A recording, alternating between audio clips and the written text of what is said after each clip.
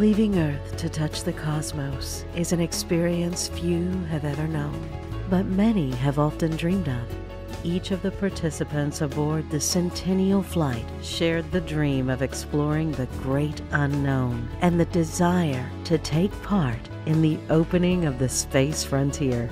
The Centennial Flight is dedicated to each of them and pays tribute to their families and their loved ones.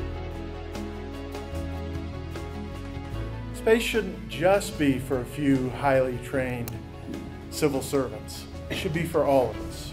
We're here to provide what we know to be a wonderful, emotional closing experience where you can individually and collectively celebrate a life well lived, opportunities and dreams that you can verify, and oh, by the way, you're going to a space launch, which is kind of cool in and of itself.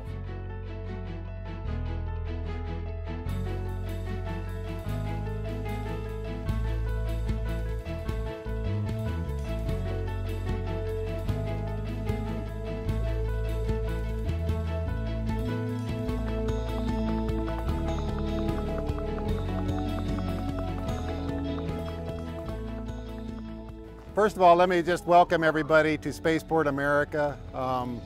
What you're right here, this is Launch Pad 1. It's the first launch pad built here at Spaceport America. Even before the runway and the hangar facility that you drove by, this was here.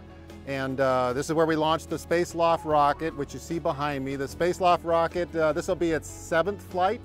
So if you look at the sticker on it, it says SL7, so that tells the number flight that it is. So it's our 7th mission of this vehicle. The vehicle weighs about 800 pounds, and tomorrow morning when you see it light up, it'll produce about 12,000 pounds of thrust, and it'll take off, and you'll see it burn for like 12 seconds as it streaks towards space.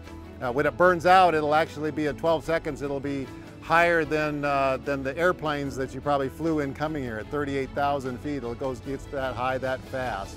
Then it will coast into space for about 4 minutes, and then it'll re-enter Earth's atmosphere. While you're watching and listening to the count, pay particular attention about 7 minutes. One of my favorite parts of the whole mission is when it's re-entering Earth's atmosphere, it hits the atmosphere at Mach 3, so 3 times the speed of sound, and it sends shock waves to the Earth, and you'll actually hear a boom boom. And that tells you it's coming back. Any object that goes to space and comes back makes that sound. That happens about 7 minutes into the flight. In the blue nose cone, it's made of 3 sections. You can see 3 blue sections of that. In the middle part of that nose cone is where the cremains are placed. So that's where your loved ones' cremains are at this time. Yesterday, we loaded the rocket with all of the payloads. So what you're going to see when you go out there, you're going to see the rocket in its upright position. The top half of that is the payload. You'll obviously see the bright blue nose cone. The cylinder after that, until that middle section has some silver markings on it. That's where the payload is. And in the black part, all the way to the back end, is the motor. Solid rocket booster, which takes us to space. And of course, very important, blue, cool-looking fins at the bottom, which keep us stabilized all the way up. At one point, as you'll see a balloon go up if you're watching, we send up 2. The first one is a start to get some data for the winds aloft as well as on the ground near the surface. But then at about T-minus 45, things start to get quiet, or at least they should, because we send up a second balloon. So when you see that second balloon going up, that's going to be a sign that we are in terminal count. And it's the data from that balloon connected with the other ones that we use to get a firing solution. You may hear angles and degrees over the comm. That's us taking that launcher you see out there and moving it around so that it's pointed in exactly, precisely the right direction. Because once we launch it, physics takes over. It goes 70 miles up, we say, and 50 miles over. Those mountain ranges out there is about the beginning of White Sands Missile Range. They're about 20 miles away. To give you a range, we go about 20 miles over that and we land over there. So up 70 into space, which starts at 62, as you're probably aware, 5 or so minutes up there, and then down on the other side coming in under a parachute. So that's the whole mission. Takes about 15 minutes. You'll hear the all clear, And then it takes a little bit of an hour or two, depending on the situation. You'll see a helicopter sitting here. It will take off after we're all clear, and the crew gets on that. It will fly over, recover, and bring back the payloads. So that's our mission.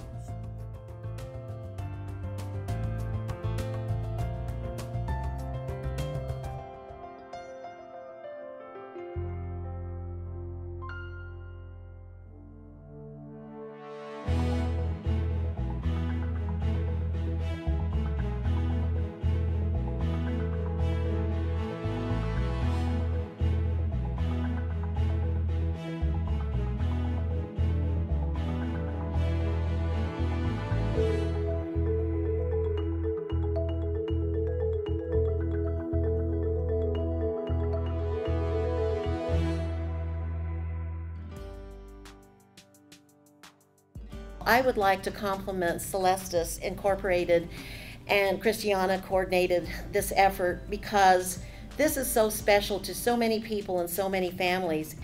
Your loved ones, the people that are going to be a part of this, it is just phenomenal that this experience is taking place and all of you are going to be here. We are so happy that we have Spaceport America here, that we will continue to do more of these types of activities. So I really want to welcome you and thank you so much for coming. My name is John Mulcahy, and I want to thank Celestis for inviting me to this event. It's a rare opportunity to meet all of you, and I look forward to that.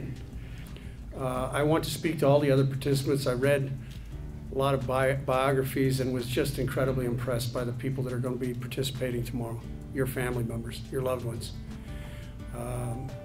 It's a fulfillment of a dream. I can see that. It came through in the biographies. And you know, the fulfillment of that dream is shared by Eunice and I and our communities, because we're relying on the spaceport to fulfill our dreams as well, to help boost our economy. So we're all really participants tomorrow in many ways, and it is your rocket. And I wish you the very best tomorrow, and I want to wish all of the participants tomorrow Godspeed. Every one of you here today, including your departed loved ones, are making a contribution, and it's a contribution that feeds the future here for all of us. We want you to know that you're truly important to us, and that we sincerely hope that we can make your stay not just enjoyable but exciting, and I'm sure tomorrow morning is going to be exciting for all of us. I love being part of the Celestis family, and I love the service they provide. I love meeting all of you who, you know your reasons for being here. You have someone who either through passion or interest or job, career, for some reason, they wanted to be up there. And out of love and respect, you've chosen to honor their wishes. And I know what that's like. And I'm so glad you have a rocket to find. I wasn't sure I was going to be able to find one when Jimmy passed away. Thank you again, Charlie. It's a unique experience because memorials are for the living, and you're mourning the loss of someone that you cared about a great deal. And yet when the rocket goes up, as much as you miss them and as much as you love them, you are so excited and so happy and so joyful that you get to experience what they really wanted. And you just know that they are somewhere yelling, Yahoo, because they finally made it. And it's an unbelievable experience. And I'm really glad you guys are gonna have a chance to feel what it's like. This afternoon is really focused on you all, your loved ones, and who's on board. It's the participants, not the hardware, that make these missions so memorable. It was just over a year ago I was standing in Cocoa, Florida. We had about 300 folks, we had about 320 folks on the first launch of a commercial rocket to the space station. And I told the folks that were there in charge of the mission, you all may think this is your rocket, but I have 300 people that are with me that know it's theirs. And the same is true for every one of our missions. You know that this is your rocket and that tomorrow you're fulfilling a dream of your loved one. And that's what we're here to celebrate today. Jim McCune is the person, he's my father. And you know, when I think of my dad, I think of passion. You know, he He had a couple great passions in his life. The first was science and knowledge. He absolutely loved it. He studied physics in college. He told everyone he knew that he was going to go up into space someday, so that's always a great thing. And we decided what we do is put his name in space. Because when you look down and you look around and you look at names, you're going fast, you miss them. All you have to do here is just look up, and there's your loved one. He dreamed of experiencing the freedom of space. NASA TV was his favorite channel. I'd come home from work and he'd be watching it. He tracked the space station on his computer, and whenever it was overhead, he would listen in on his ham radio. It's really perfect, actually, that he gets his chance to break the bonds of gravity and to head up there. And I'm really jealous, but someday, as someone said, we have a lot of ashes and we'll get to go together. If you ever had a problem figuring out a gift, not only to be good, but the best, and it's pretty hard to do that, we just hit a home run. Forget it. This is the best gift. He always told us what moon was going to be, what planets you could see. Unfortunately, he could not tell us his last wishes. I don't know if this is more for us or for him, but we're here. The definition of hero is a person of distinguished value, a person admired for their achievements and notable qualities, one who shows great courage, and every person is a hero to somebody. Kathy was my hero.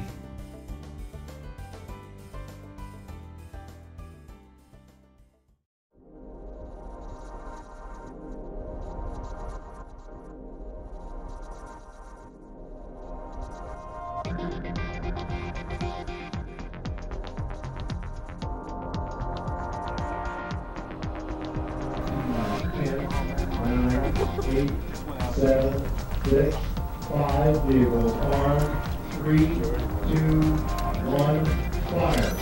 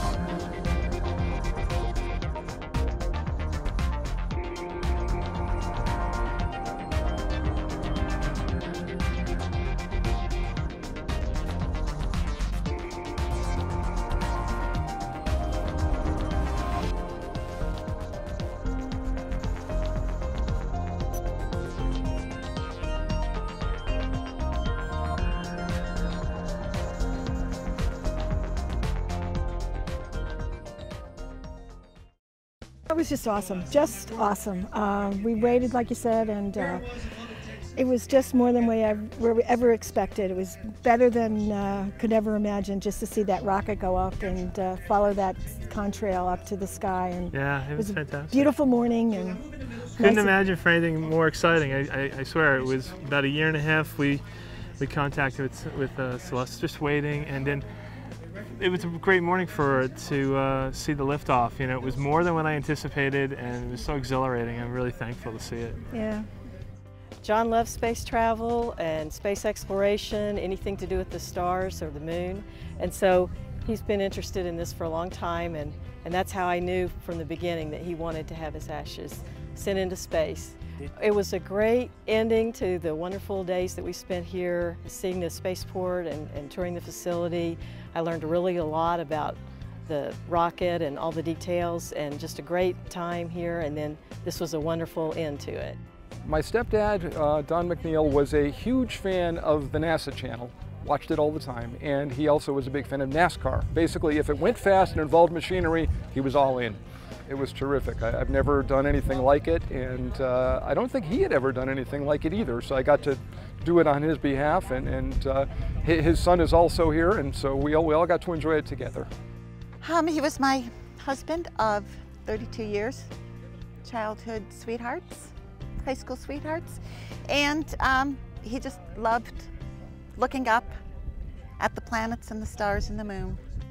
Unfortunately, I didn't think it was going to be so soon, but he did pass away 2 years ago, and this was my gift to him.